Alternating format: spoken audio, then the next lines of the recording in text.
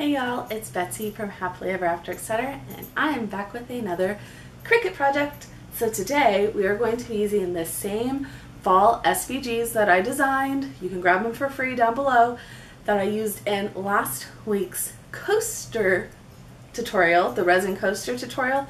And instead we're going to make pillows because you need fall pillows, obviously. And since we had to do orange last week for fall, it about killed me. This week we're going back to basics and doing pink cheetah print fall pillows, which kind of makes my heart happy. So if you've never worked with a Cricut before, it's really easy. This is a basic level project. The hardest part is just layering your infusible ink onto one sheet. That's more tedious than it is difficult. So you can do it. I'll show you how. We're gonna get started. For this project, I used 2 pillows because why make one when you can have 2? And then they are the infusible ink Cricut blanks because you need your infusible ink to be able to stick to them. So then obviously we needed infusible ink. You need 2 sheets of black and a set of the distressed berry, and we're going to use the dark berry color and the light pink because, you know, why wouldn't we? Then you're going to need your Cricut. I use my Cricut Maker and an Easy Press, and since these pillows are big, I used my 12 by 10 size Easy Press. That's what's up. Makes life very quick and easy. You don't need transfer tape. You don't need weeding. Infusible ink is super easy to work with, so that's pretty much all you need, and we're going to jump right in. Let's get started. Okay, y'all, so first things first, this is the distressed berry, and we're just going to go ahead and open it. It's this infusible ink. It is ink, like it's in a transfer sheet, but it's ink, y'all. So it comes in these black bags to protect it from the sun. When you're not using it, you want to keep it in that black bag. But for now, we'll go ahead and pull it all apart. We're going to use this dark berry color and the light pink. Perfect. Clean all that up. And we're going to go ahead and put these bad boys on our cutting mats. So for this project, I'm using a strong grit mat, which is the purple. You want to use clean, dry hands, okay? Like don't get water or moisture or Diet Coke condensation. Been there, done that. Don't get it on the infusible ink. There you go. These are 12 by 12 sheets, so they fit perfectly on your cutting mat. Like if you need to cut it down, you can, but I tend to just put the entire sheet on your cutting mat and then cut off the excess later. Perfect. Smooth it out. Make sure there's no bubbles. It doesn't cut perfectly over bubbles, so smooth it all the way out and you're good to go. Each of them on their own cutting mat. That way we can just feed them both straight into the machine, one after the other. Since we're doing 2 pillows, you also need 2 sheets of black infusible ink, and I've loaded those off camera onto their own cutting mats. As you can see, we're using a standard fine tip blade, and we're going to go ahead and get started. So if you've uploaded your SVGs, they're already pre-color coordinated. You just have to kind of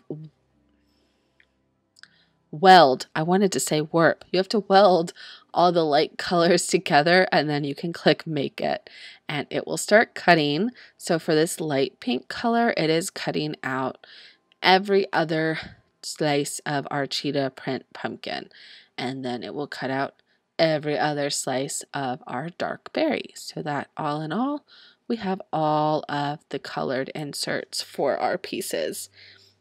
So since this particular project, we're doing 2 different colors and 2 different designs for 2 different pillows. Say it a million times fast, 2, 2, 2.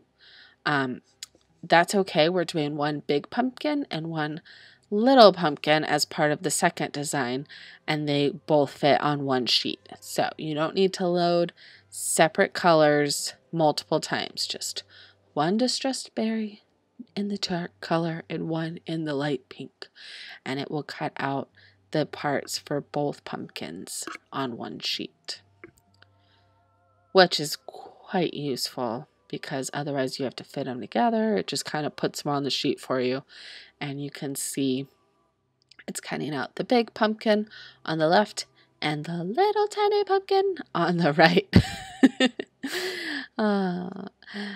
All right, and I don't add any extra pressure or anything. I just cut this out using the infusible ink transfer sheet, the recommended guide for my maker, and I don't click extra pressure or less pressure. I just use the default, and you can see it cuts through perfectly. I have clean lines.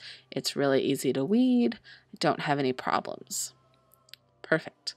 Unload that one. Here's the big pumpkin. Okay, so there's left. Here's the middle and the right, and then it has the baby. So in order to take this guy off, you're going to flip your cutting mat over, and you want to peel the cutting mat away from your infusible ink, so that way you can avoid rolling the infusible ink and curling it up as much as possible. Just make sure when you put your infusible ink sheet down, you're putting it down face first on a clean, dry surface, because if you put it down on any kind of moisture, you're going to mess up that ink. All right, so now we're going to do the black. This is the exact same thing. It's going to go ahead and cut out our design. So I believe this is the welcome to our patch design that we're doing for one of the pillows. So it's going to cut out all of those words as well as the two little pumpkins. Well, this design has one pumpkin. And then it will cut out our second big cheetah print pumpkin on the second sheet of black. And of course, if you haven't noticed, I have sped up all of the Cricut machine work for the distressed berry, for the light pink, and for the black, so that y'all don't have to watch it in slow motion. This is not real time. This is like pretty fast. If you have also noticed a orange fuzzball in the top left corner, that is my cat Lily. She loves it when I do Cricut projects instead of resin because she's not locked in the house. She gets to actually hang out with me, and she just lays on my little backdrop and soaks up the sun and is so happy. So you may see her little legs throughout this entire video because she would not stay out of the frame. It's okay. I just like that she hangs out with me. I just wish she'd hang out a little more to the left. All right, it is almost over. Maybe I didn't speed the black one up. No, I just think there's more cuts. All right, so here we go. Ready? Welcome to our patch. And there's the little pumpkin. There's your first look at that little pumpkin and how intricate it is. So it's not too hard to splice together, but it's definitely not as easy as the big one. So like I was saying, infusible ink can only be heated once. So instead of putting down distressed berry, heating it up, putting down pink, heating it up, putting down black, heating it up, you have to layer all three colors onto one transfer sheet and then heat it up all at once, which sounds complicated, but I will show you how it's done. It's really not hard. It's just tedious, which is our word of the day. There we go. All right, so now we're going to go ahead and cut off that excess because we can use all of that black on the bottom for a different project. We don't need to waste it. Those little cat paws, you guys. Oh, I'm sorry. She gets me every time. All right, we're going to cake that off, and then we're not going to use a weeding tool. It's a little too sharp for the infusible ink, but infusible ink is thick, kind of like cardstock, and so we're just going to get a corner, and then we'll use our fingers. It's really easy. So you're just going to start pulling it up, and you just want to watch. That way, once you've peeled some up, it's not like vinyl where it tries to lay back down on itself, but you don't want it to try to re-stick itself back to the transfer sheet. But as you can see, for the most part, once you've peeled it up, it stays kind of curled up. All right, so we're just going to take all the infusible ink out of all the negative spaces.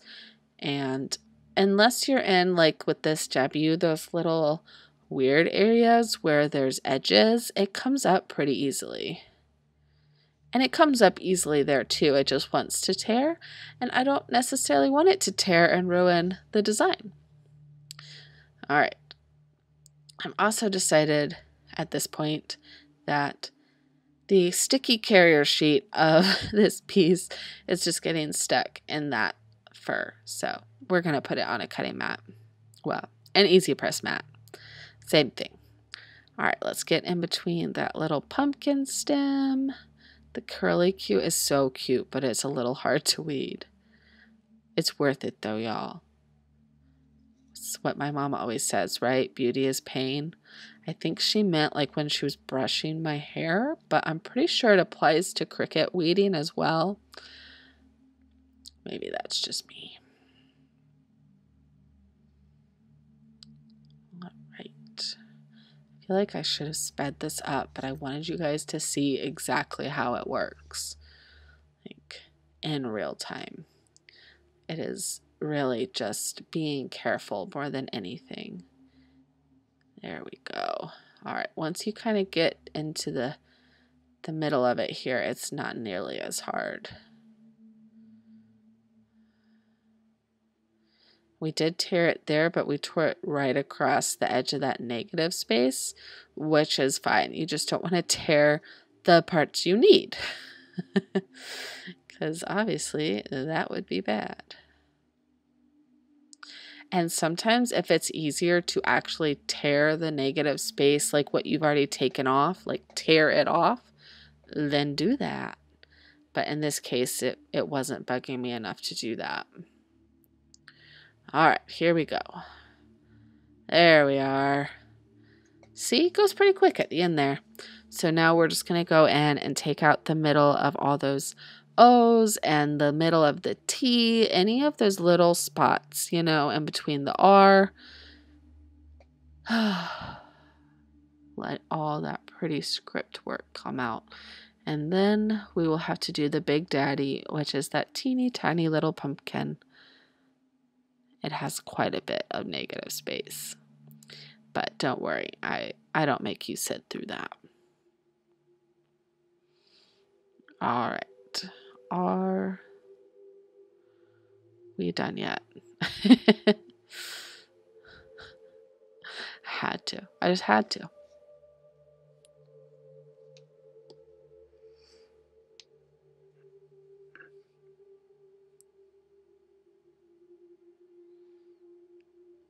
Now we're going to go back and get those little spaces where I had ripped the bottom off, which ends up being, I think, like the bottom of the L or something. No, the bottom of the M. The M has those big loops. So we don't need that negative space in there. I'm going to do the O's, and that will be the end of the words. Perfect. And now, dun dun dun dun, the pumpkin. Sorry, y'all. Had to pet my cat. Well, I thought I sped through the pumpkin, but maybe I don't remember. Let's just watch the video, guys. We'll find out what happens.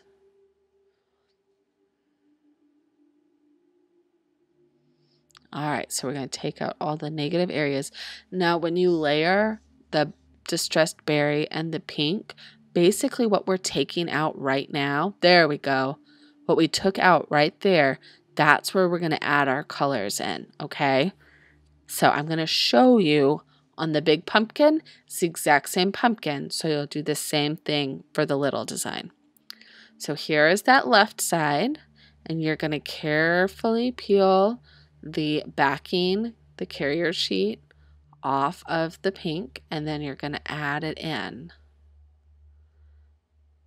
And it will stick to that transfer sheet, the backing carrier sheet, I guess, not transfer sheet, since the carrier sheet is sticky, Just make sure when you're peeling it off, the main thing to keep in mind is that if you peel too fast, it will come off, but it also might tear your infusible ink. So slow and steady, and then it fits like right in there. So get it lined up, and once you get it lined up and start pushing it down, it goes right in place. See, you don't even really have to line up the rest of it. You just got to push it down. Perfect. And also, just FYI, those little marks on my cutting easy press mat, heat press mat, are because I had my heat press, easy press on top of it for storage. And it's heavy and it left marks. It's okay. They come out when I heat press it, but still driving me nuts. All right, so we're going to do that for all 5 sections. And for the most part, the areas are pretty big and go down pretty easily. Like you saw in that left piece, there is that little piece at the top. There's a few of those that are just little areas that you have to do. But other than that, they're big areas and they go down pretty easy. So now we're going to do the little tiny piece at the bottom. And then we'll do the middle. Perfect. I'm just going to make sure it's all stuck down really good. We'll do the middle area. There's that little piece in the middle. And so see, these little pieces are still like about the size of the tip of your finger. They're pretty big for little pieces. But when you do that little pumpkin on the welcome to our patch portion, they're like very small. So it's possible. I did it. It's just you have to be very careful not to drop them and to put them right side up. So just go slow and be careful. It's not impossible. It's not hard. It's just tedious. Perfect. Now to the right. We're almost done. We're like, what, 3/5 of the way done? Is that what we're going to call it? Here's the other light pink. I just love that distressed berry. I know. It's not orange. But I think that distressed berry, which is what Cricut calls it, is like a dark raspberry color. I think that is a very fall color. Like, that's like autumn leaves changing. Now, the light pink is just because I like light pink. And of the 3 other colors in the package, I thought it would contrast the best with the distressed berry. So that's what I picked. But you do you. Get some orange. Get some red. Get some yellow. I'm not doing that. I just love how these darker colors and lighter colors of the pinks go together. All right, now we're done. Perfect. Now we're going to move on to the little pumpkin. We're going to add the little tiny pieces in and we'll be good to go. So now it's time for the heat press, easy press. I don't know why I keep calling it heat press. Go ahead and open your pillow, and since they very nicely packaged it for us in quarters, we're going to have to unfold it and cut all the little pieces off that are holding it folded, and then use our easy press to kind of iron out those seams a little bit. It'll get even more ironed out when we actually apply the decals, but for now, we're just going to do it a little bit. So go ahead and heat up your easy press. For infusible ink, you want to heat it up to 380 for 40 seconds. So I don't necessarily wait for it to heat all the way up to iron out the seams. I waited till it got to about 150, 200, and then started ironing the seams. You're also going to use this time to just preheat your material, which is always good practice when doing infusible ink or iron-on or HTV or anything with your easy press. Perfect. Preheated. So now I'm just going to do the other side real quick. And you don't have to preheat both sides, especially if you're not putting something on both sides. But I do find that it's easier, you get better results if you preheat both sides of your material. And in this case, if you iron out those seams a little bit so that your pieces don't have to go over those bumps. Let's do the big pumpkin. All right, so we're going to put it down. That carrier sheet that it's on has grids, so we can line it up real easy. It also is sticky, so you can definitely just push it down and it will hold itself in place. But infusible ink, when it's heated up, like it needs to stay still, like 100% still, like a soldier outside of the palace in London still, not like your toddler being promised a Snickers bar still, okay? So like still. And so instead of just putting it down with the carrier sheet, you're gonna put a little bit of heat transfer tape. And this is resistant to heat, not like regular washi or Scotch tape. So it's safe to use with your Easy Press. This is the Cricut brand, so I mean, it works with Cricut. You're just gonna put some down on all the edges that you think you might need. I recommend at least the 4 corners or the top and the bottom and the sides, like however you want to divvy that up. In this case, I did the middle since most of our design up there is in the middle. And then I'm going to do the 2 sides as well, just to make sure everything is in place. If you don't do this and your design does move a little bit, you're just going to get a little bit of a shadow or a haze instead of those crisp, clean lines that we want. So it is possible to do it without the heat resistant tape, but you have to be so much more careful. And it's not worth it. So now we're going to gently place our Easy Press down, put it straight down, don't wiggle it. Remember, still as a soldier outside of the palace in London, okay?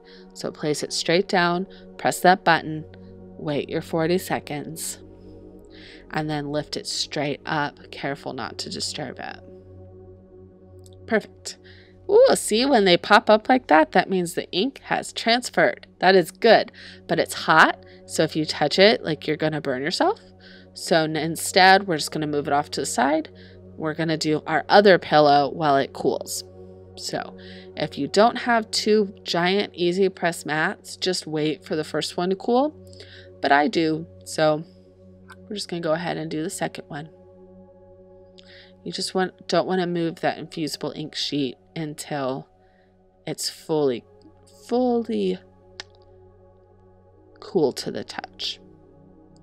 All right, so welcome to our patch. This one has much thinner words than the big pumpkin, so that means it has way more carrier sheet to stick down, which is good. I'm going to go ahead and use my brayer in this case just to kind of stick it down. Your hand works, but the brayer works a little better. So, yeah. Perfect. Smooth it down all the way across. That gives it a good contact. And now put your heat-resistant tape on the corners, because it's basically the whole area. And then it's Easy Press time. Put it straight down. 60 seconds. I thought it was 40. Do 60, y'all. Be safe. I'll look it up. I'm pretty sure it's 60. Because I looked it up before I did this project. 40 seconds must just be my attention span.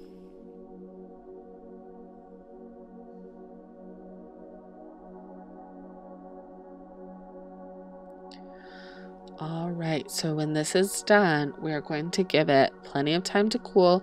Typically it takes about a minute or 2, although you can wait longer than that.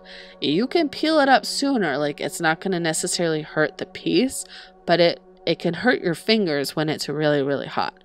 So typically a minute or 2, 60 seconds is long enough to let it cool so that you don't burn your fingers, and then you can actually take the transfer off. So now we're at the end. We're going to go ahead and pick up that Easy Press, and then we will reveal the final design. So excited. I mean, I know what it looks like, but it's just so pretty. All right, so let's move that off our thing and remove the carrier sheet. Oh, it's so pretty. Okay, so on this one, it is a little light in places. That was just the pillow was a little funny. See how much darker it is on this one? I love it either way. All right, y'all. Did you love it? Was it as easy as I said it was? Because, you know, life. Here's the first one. Welcome to our patch. Oh, I love it. Even the little pumpkin that was the hardest to like splice together turned out so cute. And as hard as it was to splice together, like I said, it wasn't hard. It was just tedious. It's just a lot of little pieces. Can we talk about this big cheetah print pumpkin and how I think we need to have pumpkins year round so that I never have to put this away? Oh, I'm obsessed. Okay, so I'm gonna put those away so that I don't scare you guys because I love them. Also, can we just talk about the pillow inserts for a second? Like, that's not part of the tutorial, but I ordered these 2 pillow inserts to go inside these off Amazon, and they came shrink wrapped, and you cut them open and they just fluff up. They were like $14 for 2. That's like $7 a pillow. But I'm serious, like, I think all pillows need to be shrink wrapped and fluff up now because that was amazing. And I need to order more Cricut blanks so that I can make more pillows and have more reasons to have fluff up pillows. All right, if you liked this tutorial, make sure to like, make sure to subscribe, leave a comment, do a dance, have a donut, whatever you want to do. I'm gonna go make something else. Bye, y'all.